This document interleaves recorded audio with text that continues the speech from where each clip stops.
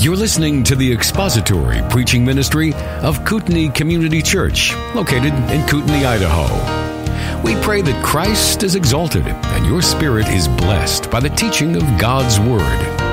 For more information about Kootenai Church, please visit us online at kootenaichurch.org.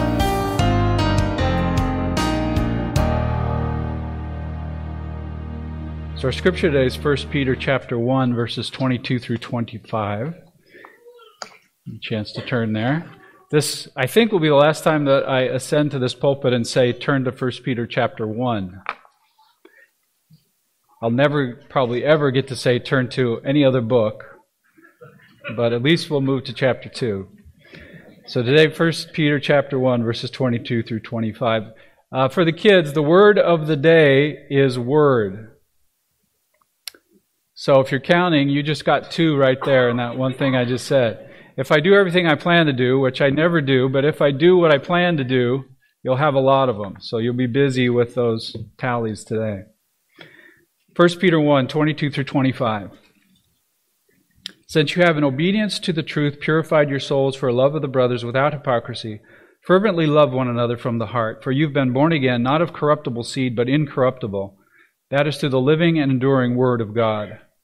For all flesh is like grass, and all its glory like the flower of grass. The grass withers, and the flower falls off, but the word of the Lord endures forever. And this is the word which was proclaimed to you as good news. So at first glance at that passage, what do you think it's about? What would you say is its main point?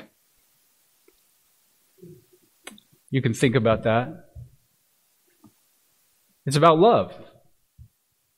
There's a command to love in the middle of it. That's the main point. The passage is about love. There's a lot in there about God's Word, but the thrust of the passage is love. So Peter starts by asserting that his readers have a sincere love, or a love without hypocrisy, that their growth in sanctification has led them to have a love for one another that he can call sincere, that action and deed are, what's the word I'm looking for? Consistent. It's sincere. It's without hypocrisy. But then Peter issues the command. You see the command? The command to love better. Fervently love one another from the heart. So what would it mean then to fervently love one another? Well, if you remember back to August, the word fervent, which you don't, the word fervently means to extend to its limit, to stretch to its limit, or to love one another to the fullest extent, to the greatest of our ability. And then from the heart, and what would that mean? Well, the heart is all of the immaterial part of the person. All the internal faculties of the person are involved in this love. It's a comprehensive love. It's decisive. It's a love of the mind and of the emotions. It's resolved. It's determined. It's reasoned. It's unbreakable. It's an entire consistency, a comprehensive consistency. It would be apparent and practical. And that's where we ended last time I preached, with those 2 points. We have, in obedience to the truth, purified our souls for the love of the brothers without hypocrisy. And then there's the command to go further, fervently love one another from the heart. We made progress in sanctification to the point that our love is sincere. Now we're commanded to continue to increase that love. But it's possible you could ask why. That's a lot to ask. Why should we do that? Well, first of all, it's a command, and of course that's enough. But Peter doesn't leave us there. He gives us a reason. He gives us a benefit associated with this kind of fervent love for one another. And today we're going to see that rationale in verses 23 through 25, with a couple of points that kind of, they would stand on their own as doctrinal truths. But we're going to put those together and then put them with the application to love so we get the full meaning and significance of the passage. And the 2 points are these. Simply put, your spiritual life comes from God's Word. Your spiritual life comes from God's Word, specifically God's promise in the gospel. And 2, the Word of God is perfectly reliable. It endures forever. Those are our 2 points. So the first point for that rationale to love, and we'll see how those form a rationale to love, but the first point is found in verse 23. For you've been born again, not of corruptible seed, but incorruptible. That is through the living and enduring Word of God. And it's given some clarity and specificity in verse 25. This is the word which was proclaimed to you as good news. The second point that enforces the first, that's found in verse 23, the Word of God, the seed of your eternal life, said to be the seed of your eternal life, is incorruptible, living, and enduring. And then it's supported by the quotation from Isaiah 40, that's in verses 24 and 25. That quotation ends with, the word of the Lord endures forever. Okay, so we have those 2 points. One, you've been born again of a seed. That seed is the Word of God, which was proclaimed to you as good news. That's the first point. And the second point is that seed, the Word of God, endures forever. Those two. Now, I'm going to give you the whole sermon here in a few sentences.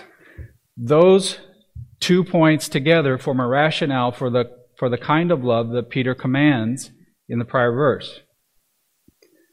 How? Think about it. If the source of your eternal life is the promise of God, and if the promise of God, God's word endures forever, that implies you can have absolute assurance that you are also eternal. You live forever, and so do your brothers and sisters in Christ. And so, fervent love for one another here makes sense, doesn't it? The rewards of that, the benefits of that, the relationships that you formed are eternal. And so that's a rationale for love. In other words, love is a good investment. So that's the end at the beginning. Now we're going to reason through this more carefully together. So we see in verse 23, again, look at verse 23, the source of our regeneration, the source of our new birth in Christ, is not something that is corruptible, but it's something that is incorruptible, and that incorruptible seed is the living and enduring Word of God. The first word of the verse in the original language of verse 23, the word that's translated as, I think I read the LSB, it's translated as, for you have been born again. That is anaganao. Ana meaning again, and ganao meaning to either give birth or to be born. So it refers to regeneration, the second birth, the spiritual birth. Being made alive when we were spiritually dead. Now, if you look in your Bibles up a few verses to 1 Peter 1, verses 3 and 4, Peter attributes our rebirth to the God and Father of our Lord Jesus Christ, verse 3, the God and Father of our Lord Jesus Christ, who according to his great mercy has caused us to be born again to a living hope through the resurrection of Jesus Christ from the dead, to obtain an inheritance incorruptible and undefiled and unfading, having been kept in heaven for you who are protected by the power of God through faith for our salvation ready to be revealed in the last time. So God has caused us to be born again. In verse 23, we learn that he did this through the means of a seed. Now, almost everything alive in this world is born from a seed of one kind or of another. If you think of plants and animals, they're born of seeds. So either a seed is formed in the plant, the seed is planted in the ground, brings forth new life, or the natural course of conception in men and animals, the seed is implanted in the female, and new life forms from that union. In all cases, spiritual life begins with that seed. Physical life begins with that seed. Spiritual life in Christ has that in common with physical life. Our spiritual life begins with a seed, a spiritual seed. Now, in the case of natural life, biological life, the seed is corruptible, perishable. The word translated corruptible means subject to destruction or decomposition, something that doesn't last, as all plants and animals do. They all die. Everything that lives physically dies physically. It decomposes. It ceases to be what it was. It disintegrates. And that's especially true of the seed. If you think about when you plant a seed in a pot or in your garden, what do you do to it? You bury it, you drown it, you're hoping for it to rot, right? So that new life can spring forth from it. All seeds are perishable. All physical seeds are perishable. They're all corruptible. They all decompose. And they pass on that character to the life that they form. The life formed from a perishable seed is perishable. Okay? But that's not the case for the source of our eternal life. It says it's incorruptible, or you might have imperishable. It's never dying, never decomposing, never deteriorating, never fading, never diminishing, ever alive, always enduring. The seed, the source of our eternal life, is said to be here the enduring, the living and enduring Word of God. It's the Word of God. I think it's reasonable to ask here, what does Peter mean by the Word of God? Is it a reference to Christ? Is it a reference to the Bible or to some portion of the Scriptures? We know that Christ is himself called the Word in John's writings. He's the Logos. He bears the name, the Word of God, in Revelation. So if Peter's referring to Christ here, it would be correct to say that our eternal life certainly comes from him, right? From his righteousness, from his death on the cross, especially from his resurrection. We just saw that in 1 Peter 1:3. Reminds us our eternal life has its source in the resurrection of Christ. We saw that. But most often in Scripture, and as far as I can tell, always in Peter's speech and in his writing, the Word of God refers to God's self-revelation, that which God speaks or writes or inspires. And this is the meaning here. We see evidence of that in verse 25. If you look at verse 25, this is the word which was proclaimed to you as good news. The living and enduring Word of God, that seed, that is what the readers had heard proclaimed to them. Specifically, that portion of God's Word which was proclaimed to them as good news. So what would that be? What part of God's Word would be the good news? Well, the gospel. Right? This is a reminder then of the fact that we were regenerated through the biblical gospel. Whether you read it, someone read it to you, someone explained it to you, ultimately the saving power of God is transmitted through the proclamation of His Word, and especially the good news of salvation in Jesus Christ.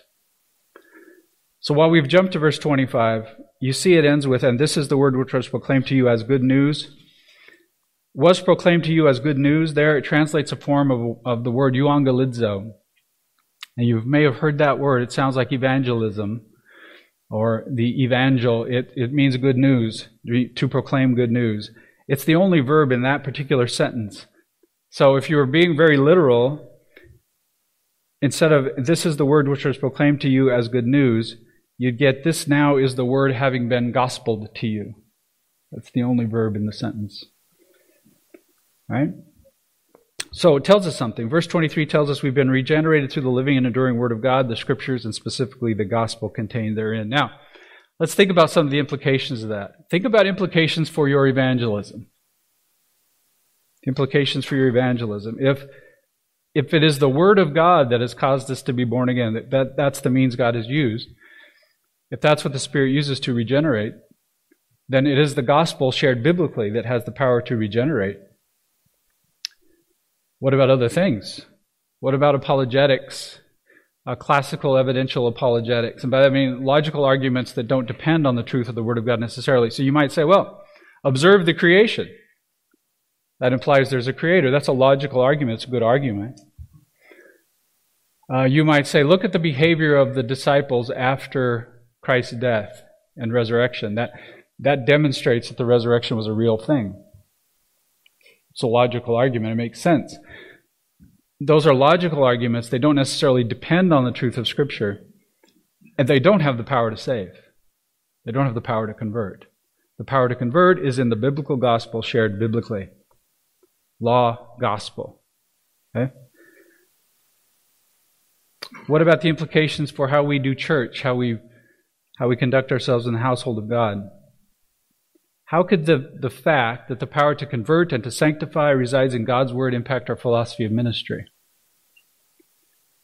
Well, we wouldn't call ourselves a seeker-friendly church. For a lot of reasons. One is there's no such thing as a seeker in that sense. Romans 3:11. Another is that the power for salvation and sanctification doesn't reside within us. It's not in our persuasiveness, our attractiveness. It's not in how fun we are, how cool we are. The world will think we're cool and then they'll think Jesus is cool. That's not how it works. The power to save resides in this incorruptible seed, the source of spiritual life and godliness. It's the living and enduring Word of God.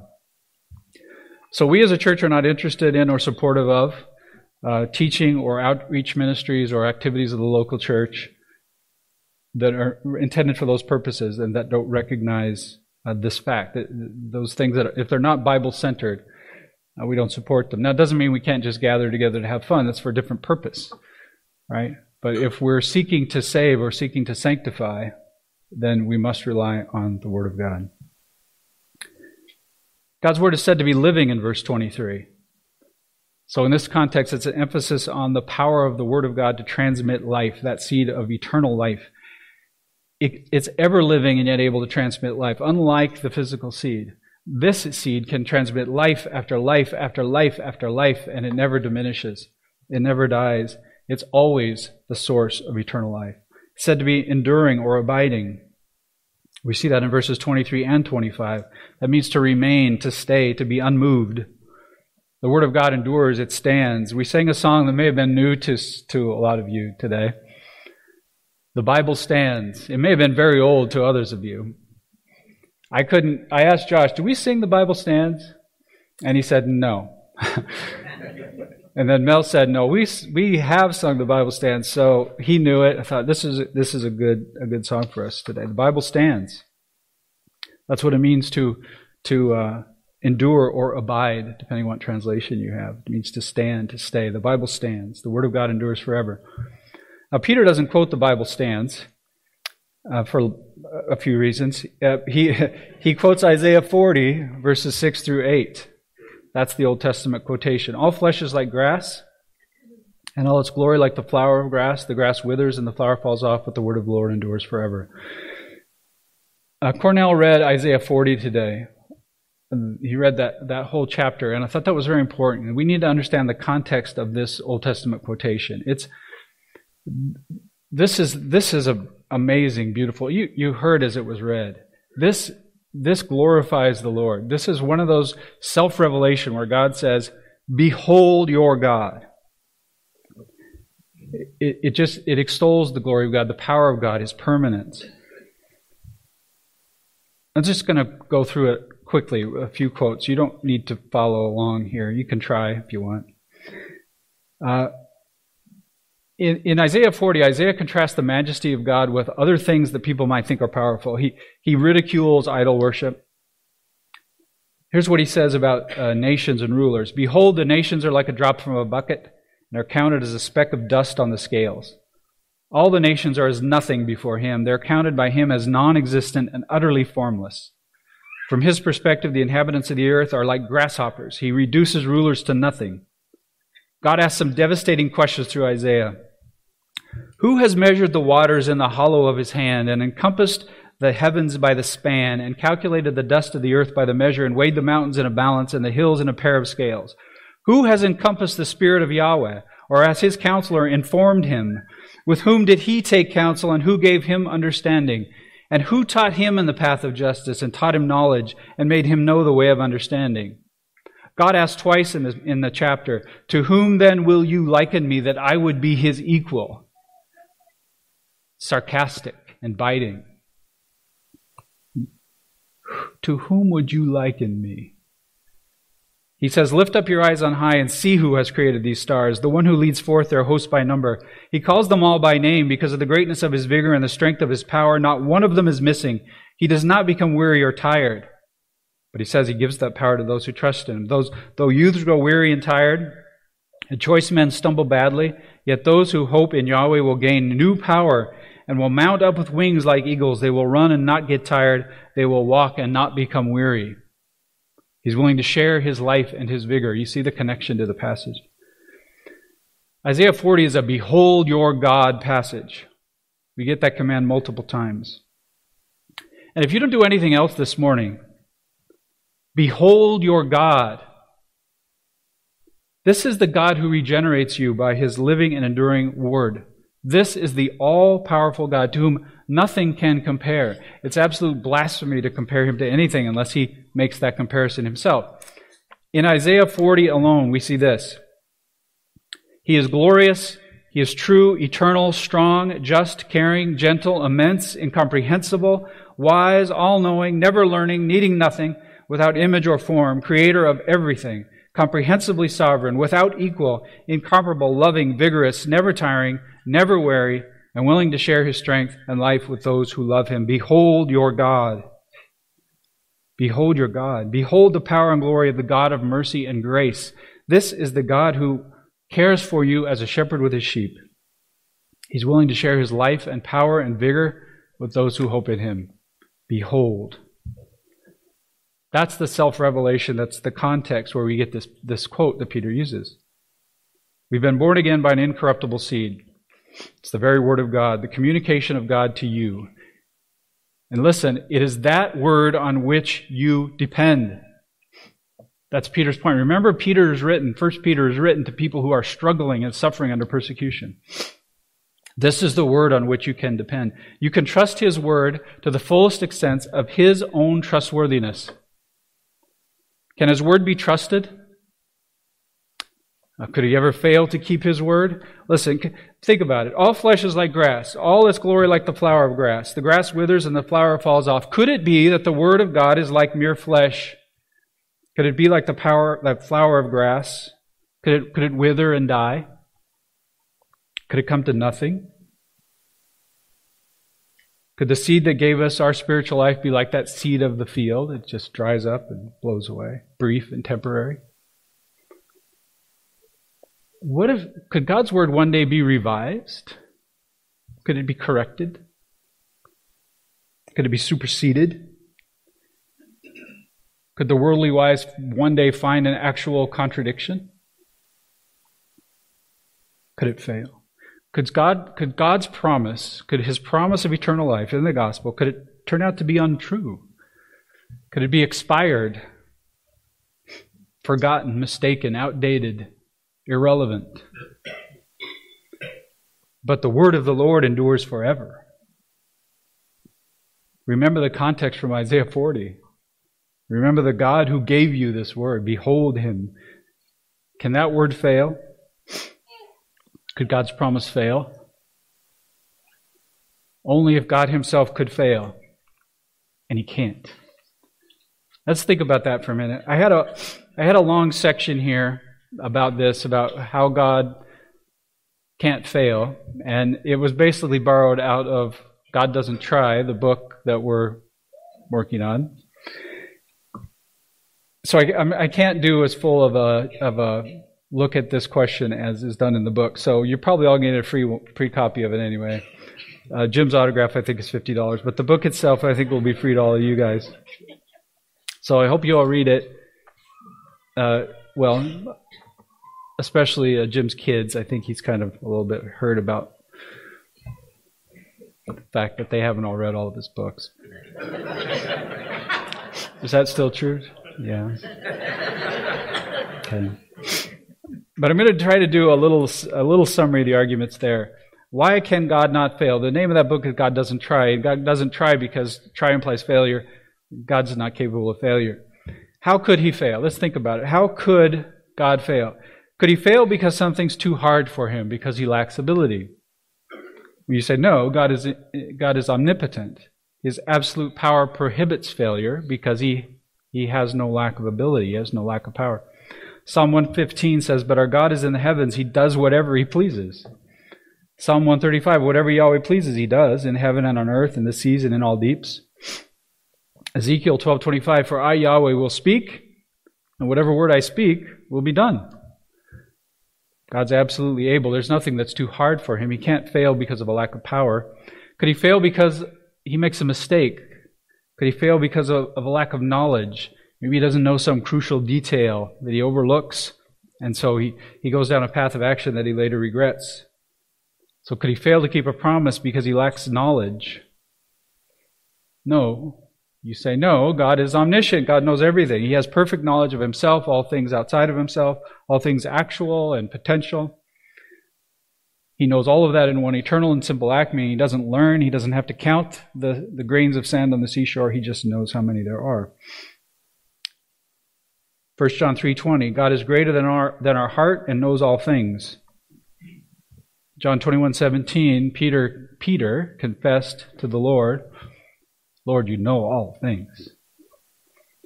So then how could he fail to keep his promise? If it's not because of an inability, of a lack of power, it's not because of a mistake, a lack of knowledge, it's impossible for him to fail to keep any promise he intends to keep. So the only possibility is that he might fail to keep a promise he didn't intend to keep. In other words, that he lies. His promise could fail, his word could fail if God could lie. But he can't lie. It's outside of the realm of possibility. God is always true. Titus 1, Paul, a slave of God, and this is very, the point of this little passage, this verse I'm going to read you is very close to what our passage in 1 Peter. So listen to this. Paul, a slave of God and an apostle of Jesus Christ, for the faith of God's elect and the full knowledge of the truth, which is according to godliness, Here it is. In the hope of eternal life, which the God who cannot lie promised from all eternity, but at the proper time manifested his word in preaching, with which I was entrusted according to the command of God our Savior. God cannot fail, he cannot lie, and so we can rest with complete confidence in his promise.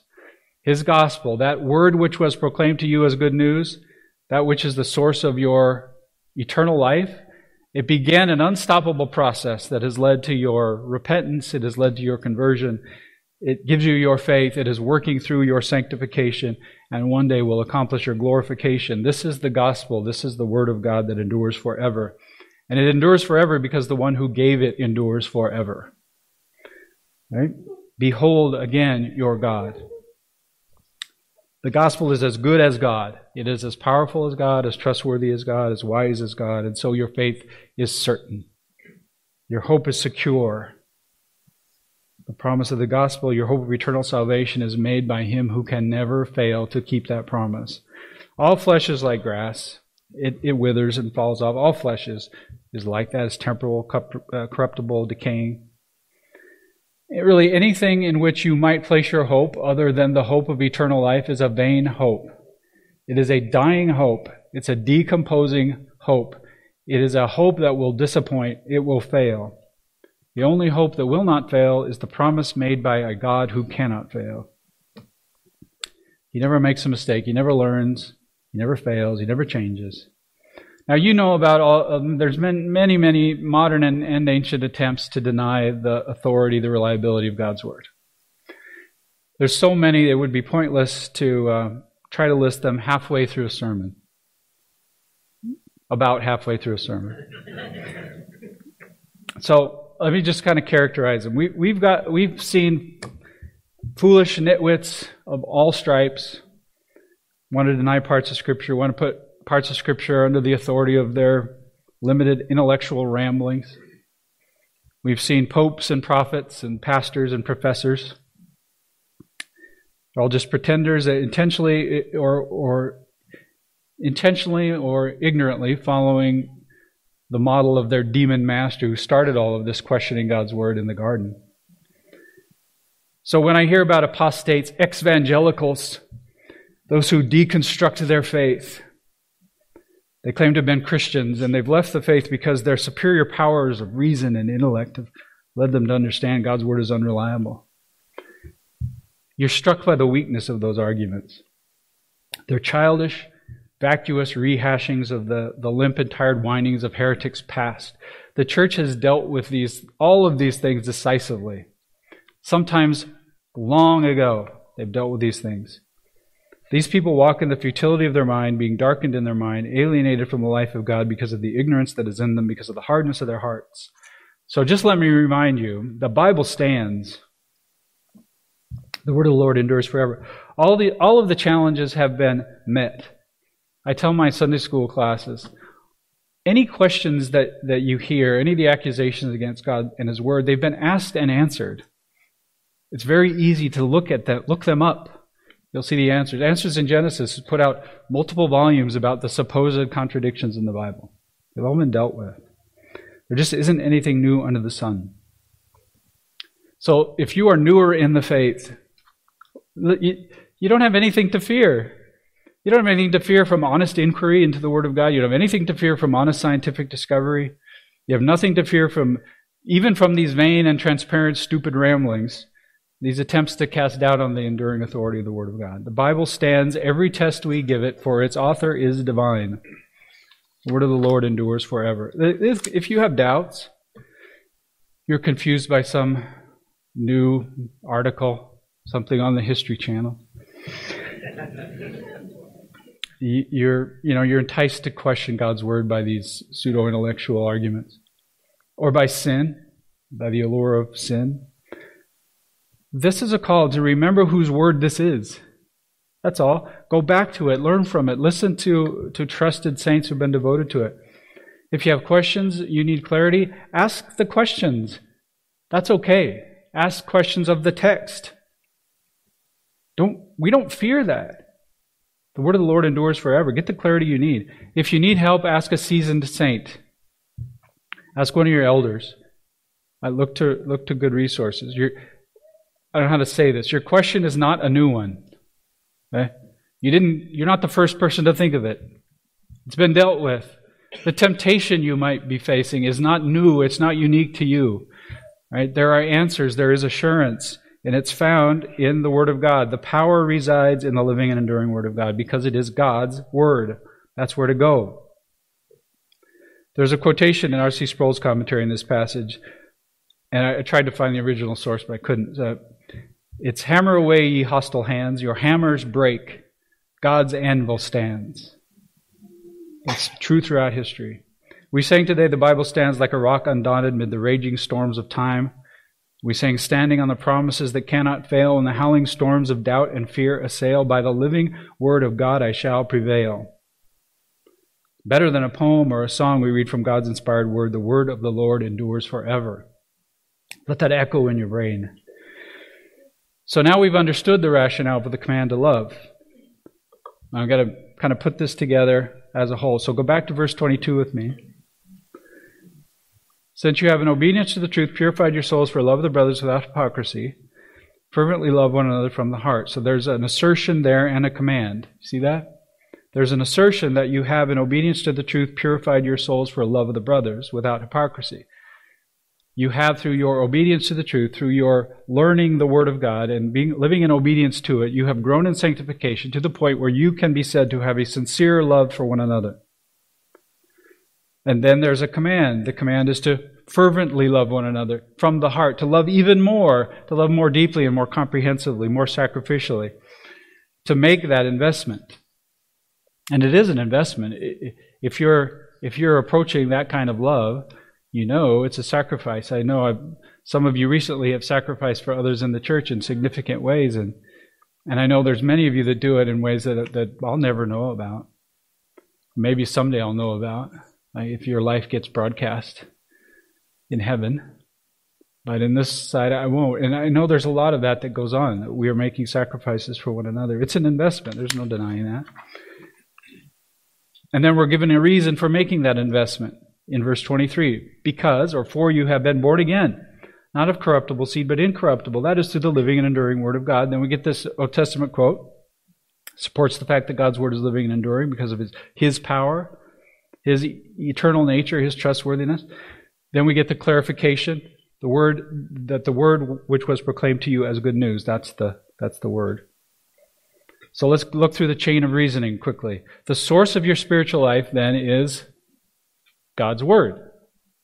It's the gospel, particular in this passage, but it's God's Word. And it's eternal, it endures forever, it's always valid, the promise will be kept because God, it reflects His character, the character of God. It endures forever because He endures forever. He's not going to nullify this.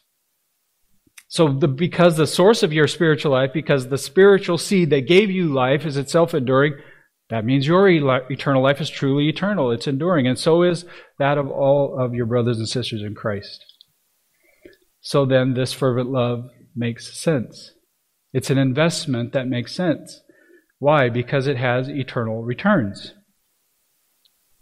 Right? Imagine an investment that paid a certain amount of money for sure forever. You get so much a month forever. And this went on not only for your entire life, but for all eternity. And you could somehow enjoy it in eternity. It's impossible. Work with me. Okay? That asset would be worth a lot of money, wouldn't it? It'd be a valuable asset. It'd be worth a great investment. If you're going to buy a car, you look at a car that's got 250,000 miles on it, similar car with 2,500, which one's worth more? Well, the one with fewer miles. Why? Because it's expected to last longer. The investment that you make in love for one another has returns that last forever. And it's almost the only thing that can be said about it. Obedience to Christ in general, but in particular love for one another. It has returns that last forever. So that's the rationale to love. So love. What about love expressed to a reprobate person? Does that have eternal rewards? Yeah. Right? It's living in obedience to Christ. glorifying God. That has eternal rewards as well. But that's not of the character that Peter's talking about here. He's talking about investing in love for one another because you get to be with one another forever. This is a scary thought, but I will probably get to spend about 10,000 years individually with each one of you. And then start the cycle over again. We were talking about it today in Sunday school. I'm going to learn to play the piano. I don't know how to play the piano. I'm going to learn how to play the piano. Someday, we're talking to Josiah. Josiah is always going to be better than me at the piano. But I'll be better than Josiah is right now. And we'll just be able to spend that much time together. So it's worth the investment here and now. Lastly, before we go to prayer, I have to make a point. This passage is written to Christians. 1 Peter is not an intentionally evangelistic work. But you can't read through it and not see that it's entirely gospel-saturated. Right? And even here, the gospel is the specific word of God to which Peter alludes in the passage. It's the gospel of Jesus Christ. It's the source of our eternal life. So if you have never encountered the gospel, or if you've encountered it so many times that it's lost its cutting edge, you haven't responded. Well, I pray that today would be a day when the gospel cuts you deeply. I am praying that your willful spirit will be crushed to death today in favor of the eternal life that comes through this seed of the gospel. Pray that you would embrace the love of God today offered to you in this eternal gospel rather than continuing to deepen the wrath of God against you. God saves sinners. That's good news for you because you are a sinner. You're like all of us, and I'm speaking to those who've never put their faith in Christ, but like all of us, you've broken God's laws. You lied, you've stolen, you've lusted, you've coveted, you've hated, you've dishonored, you've done all of it. And He's rightly angry with you. So apart from Christ, He is going to kill you. And He's going to send you to hell. And then He's going to resurrect you. He's going to prepare your body in such a way that it can suffer eternal torment and burning forever and ever and ever. And then He's going to cast you in a lake of fire so that you can suffer forever. And that lake of fire is a feature of the new heaven and new earth. It's a place that we will be able to, I think, know about at least, maybe even see as a reminder of the greatness of the gospel. That's a place where you are headed apart from Christ. And that's the right thing for Him to do. Absolutely the right thing for Him to do. Not because your sins are so great, but because the one against whom you sin is so great. Right? You, a mere creature of dust, have shaken your fist at the God of the universe, the only God, and you've knowingly disobeyed Him. Well, that's not gospel. I don't know what the word would be for bad news, but that's bad news. Well, what's the good news? In love, Jesus Christ, God in human flesh, He was born of a virgin, He lived a perfect, sinless life. He died on a cross for the sins of any who would repent of their sins and put their faith in Him. And He rose again, having overcome the debt of sin for all who would ever be His. And so He offers, right now, He offers an eternal heaven. He offers forgiveness of sins. He offers His perfect righteousness. You'll simply agree with Him about your sin. Believe in what He has done. Repent of your sins. Trust in Him for your eternal destiny. I'm looking forward to hopefully not dying before, well, no, I can't say that's true. I wouldn't mind dying before this, but it'll be many years, put it this way, before I get to 1 Peter 3:18, but I love this verse. It is the gospel in one verse. For Christ also suffered for sins once for all, the righteous for the unrighteous, so that He might bring you to God, having been put to death in the flesh, but made alive in the Spirit. So I can say now, good news has been proclaimed to you. It is as good and as trustworthy as the God who gave it. So, again, if you've never put your faith in Christ, join us. Why don't you join us?